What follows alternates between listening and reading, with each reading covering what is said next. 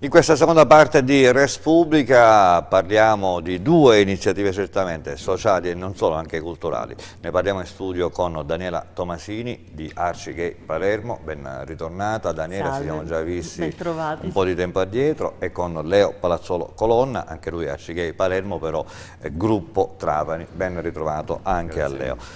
Due iniziative, dicevo, in particolare parliamo di Protego, che è stato presentato a tempo addietro appunto nel capoluogo e a breve diventerà operativa. È uno sportello di ascolto e non solo, in un certo senso. Spieghiamo di che cosa si tratta. Sì, è un centro antidiscriminazione. Centro antidiscriminazione. E soprattutto ovviamente concentrato, noi siamo Arcigay, concentrato sulle discriminazioni derivanti da identità di genere e orientamento sessuale, quindi diciamo in particolare appunto con questo focus. Ed è uno sportello, da una parte uno sportello di ascolto, nel senso che riceve le segnalazioni, riceve le persone appunto che vogliono raccontare cosa gli è successo. Dopodiché diciamo all'interno ci sono dei servizi che sono la consulenza legale, la consulenza psicologica, ma anche per esempio l'assistente sociale, che ovviamente è una cosa importante anche perché le vulnerabilità sono spesso, vengono insieme, non si è vulnerabili per un solo aspetto, ma spesso diciamo, sono una serie di fattori che determinano il fatto che magari non riusciamo a reagire se qualcuno per esempio ci vuole fare una discriminazione, una prepotenza. E dopodiché appunto ovviamente c'è il collegamento con gli altri servizi, quindi in particolare appunto noi siamo sia su Palermo che su Trapani, e in particolare appunto con il comune di Trapani abbiamo in questo momento una relazione bellissima, una collaborazione molto bella che vogliamo rendere sempre più operativa e sempre più funzionale, quindi appunto diciamo soprattutto con i servizi sociali appunto del comune di Trapani e non solo del comune di Trapani, perché diciamo l'idea è quella di estenderci insomma quantomeno alla zona appunto del Trapanese nel modo più ampio possibile. E dopodiché diciamo oltre a questo, quindi oltre diciamo al servizio di supporto per chi ha subito, pensa di avere subito una discriminazione o di essere a rischio di discriminazione, dopodiché ci sono anche attività di diciamo quella che si chiama in termini tecnici sensibilizzazione, quindi incontri nelle scuole, incontri dovunque diciamo si voglia parlare appunto di certi argomenti, quali per esempio il bullismo ad esempio, ma non soltanto, e poi anche formazione per gli impiegati della pubblica amministrazione. Per medici sanitari faremo la formazione CM ovviamente, così diciamo gli diamo qualcosa in più, e per assistenti sociali e per le forze dell'ordine, iniziando proprio dalla polizia municipale del comune, ma cercando di estenderla diciamo il più possibile. Che significa fare una formazione per la polizia municipale? Da quale punto di vista? Perché in realtà ci rendiamo conto che la comunità LGBT diciamo può essere complessa, ci sono certe cose che noi siamo cresciuti in un certo modo, noi siamo cresciuti pensando che si potesse essere semplicemente maschio e femmina per esempio, che i maschi si sposano con le femmine, eccetera. Noi siamo cresciuti in questo modo, sì. In un modo diciamo assolutamente non voglio dire rigido, però sì, comunque la strada era obbligata per tutti, anche perché in realtà si sentiva qualcosa di volere qualcosa di differente o di essere qualcosa di differente. Quindi effettivamente se per esempio io devo denunciare un crimine, per esempio, e sono una persona non binaria, io non lo sono in realtà, e cerco di spiegare appunto cosa vuol dire essere una persona non binaria alla persona che dovrebbe per esempio ricevere la mia denuncia, rischia di esserci un'incomprensione, cioè io mi rendo conto che alle volte non è facile, ed è questa appunto la formazione che vorremmo fare, una formazione che riguarda proprio l'approccio perché che cos'è il discorso? Che in realtà diciamo l'essere, finisco subito giuro, l'essere, il non sentirsi accettati, il non sentirsi capiti, spesso praticamente ti induce a evitare di rivolgerti all'istituzione. Quindi per esempio, che so io non vado dal medico, non mi rivolgo alla sanità perché mi chiamerebbero per esempio col mio nome anagrafico, perché in realtà non capiscono quello che sono io. O per esempio, se vogliamo parlare per esempio personalmente invece di me, anziché fare un esempio astratto, ad esempio appunto io sono una donna, lesbica fondamentalmente, io non sono sicura che qualsiasi ginecologo, qualsiasi ginecologa, qualsiasi medico appunto sia in grado per esempio di comprendere quali sono banalmente i rischi di trasmissione delle IST, delle infezioni sessualmente trasmissibili nel sesso lesbico, perché ci possono essere persino persone che non hanno idea di che cosa sia, o per esempio persone che non pensano che pensano che il sesso lesbico sia solo preliminari, per esempio. Tutte queste cose sono cose che rendono difficile la comprensione reciproca e rendono difficile per le persone, per molte persone, non per tutti, ma che rendono difficile a molte persone rivolgersi appunto alle istituzioni. Cioè, mi rendo, sì. Me l'hai fatto ben capire, ti ringrazio davvero la problematica, perché obiettivamente può capitare, uno dice guarda è inutile, non ci vado, tanto non mi capisce, già magari un po', non tutti siamo diciamo, aperti, noi stessi ad accettare di essere noi stessi, no? Vale per qualsiasi genere nella vita. Se mi ci metto pure ad avere il problema psicologico, dico tanto o mi capisce, non ci vai, non solo non supero il problema psicologico, ma continuo ad avere il problema pure di salute. Quindi ci sono anche una serie di ricerche che dicono che questo tipo di inconvenienti effettivamente danneggiano la salute delle persone, e non solo la salute ovviamente, però per la salute è particolarmente importante. E poi tra l'altro un'altra cosa, che in realtà i pregiudizi si basano sull'ignoranza. Quindi ovviamente più, diciamo, più la comunità si fa conoscere, più si smontano certi preconcetti, più è facile che effettivamente i pregiudizi inizino realmente appunto a diminuire. Perché una volta, cioè, noi esseri umani siamo fatti così, quello che non conosciamo, quello che è diverso da quello che conosciamo è potenzialmente una minaccia. Così il nostro cervello funziona così. Diciamo che abbiamo diversi stereotipi anche di natura religiosa, culturale, sociale, che dobbiamo un po' superare in quest'era dove ormai, come tu stessa menzionavi appunto, parliamo di generi sempre più diversi, no? Ci sono sempre stati, però sì, sicuramente adesso ci sono proprio i termini, no? Non solo le comunità LGBT, ma ora per esempio si usa dire no, sono fluido. Sì, per esempio. Bisogna fluido, iniziare a far binary, capire che gender, oppure non binario, tu dicevi esattamente, prima.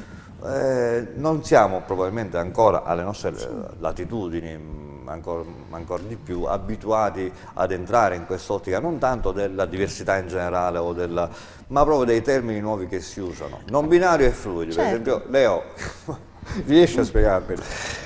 Allora, praticamente devi considerare che adesso la terminologia LGBT si è notevolmente ampliata. Per esempio, non binario significa che tu non ti riconosci in un maschio o in una femmina, ma puoi in qualche modo nascere con il genere maschile e anche avere un'identità di genere, quindi non rispecchiarti nel sesso di nascita, ma rispecchiarti per esempio o nel sesso femminile o nel sesso maschile, oppure fluttuare a seconda del periodo della tua vita da un'identità a un'altra, giusto? Sì. O non riconoscere delle etichette così rigide, perché l'identità di genere è...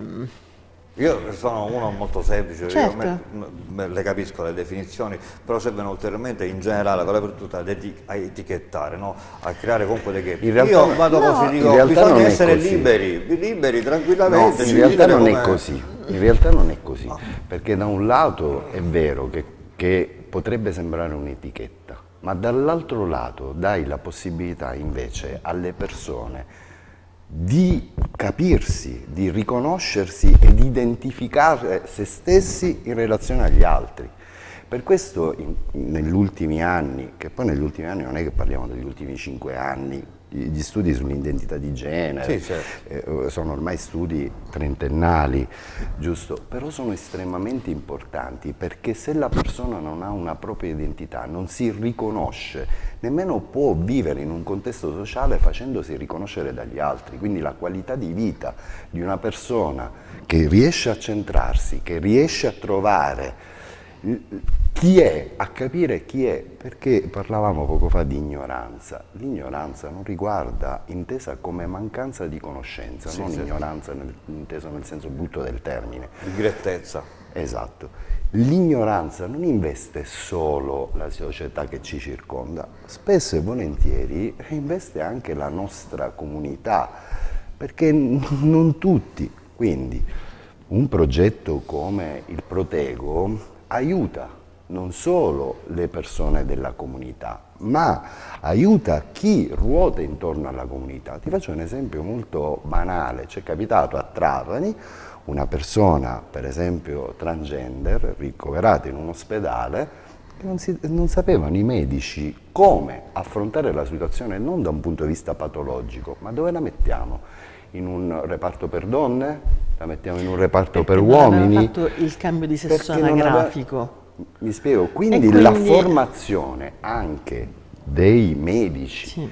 dei vigili, permette in qualche modo di creare quelle condizioni che siano a tutela delle persone indipendentemente da chi quella persona è e rappresenta. Quindi la formazione è estremamente importante. Anche per questo motivo è nato a Trapani circa un anno fa un appendice, diciamo, del gruppo di Palermo, perché noi siamo gruppo Arcigay Palermo, gruppo Trapani, cioè siamo Arcigay Palermo, gruppo Trapani, nel senso che non abbiamo fatto un'associazione nostra, ma in questo momento, grazie a Daniela e a tutti i componenti del direttivo, ci stanno aiutando. Ma l'Arcigay a Trapani, scusami, tanti anni fa, o ricordo No, male. a Trapani non c'è stato mai, perché Mai. la competenza di Palermo, di Arcigay, è sempre stata Ok, anche sul va bene. territorio di Trapani, quindi le iniziative che giustamente tu hai magari sentito sono state sempre organizzate da Arcigay Palermo.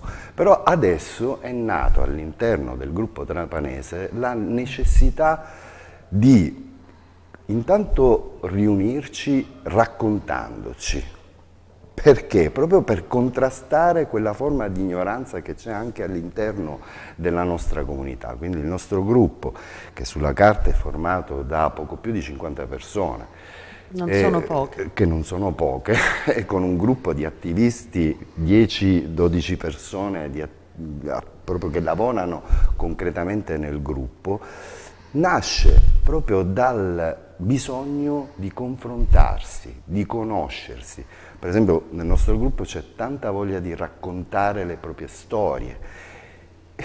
Io devo dire la verità, malgrado tu conosci bene, per chi non lo sapesse, io ho una storia, diciamo, al 1° di giugno faccio 19 anni di convivenza con mio marito, abbiamo 2 gemellini stupendi di 4 anni e 7 mesi, però malgrado io sia parte integrante della comunità, sto imparando tante cose dal confronto, e il confronto poi fa nascere un'altra necessità, cioè quella di riuscire in qualche modo a raccontarsi anche agli altri, a raccontarsi in modi diversi. Una delle iniziative che stiamo portando avanti, che sarà i primi di giugno, è per esempio una mostra fotografica che si Che era il chiama... secondo argomento che volevo trattare, appunto questa mostra che si intitolerà Scatta l'amore.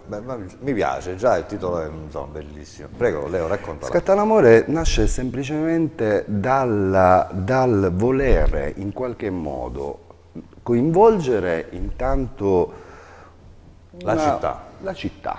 Quindi il concorso mostra è rivolto a tutti i fotografi, siano essi dilettanti, siano essi professionisti, siano essi in associazione, mettendo in evidenza un aspetto che spesso abbiamo fatto tanti passi avanti negli ultimi anni, è vero, quindi diciamo che già l'aspetto gay, lesbiche, eccetera, abbiamo fatto tanta strada, ma tanta ancora ne dobbiamo fare, e soprattutto c'è poca conoscenza della parte affettiva della nostra comunità. Quindi attraverso questa mostra vorremmo tentare di portare avanti e mettere anche a conoscenza della cittadinanza in generale, ma poi vediamo come si amplierà questa, la parte affettiva del nostro mondo, perché fino adesso cioè, le persone, vabbè, sei gay, sei lesbica, diciamo che una buona parte di persone ha meno difficoltà. Troviamo delle difficoltà nel riuscire a spiegare che una persona non è solo gay, non è solo lesbica, non è solo trans.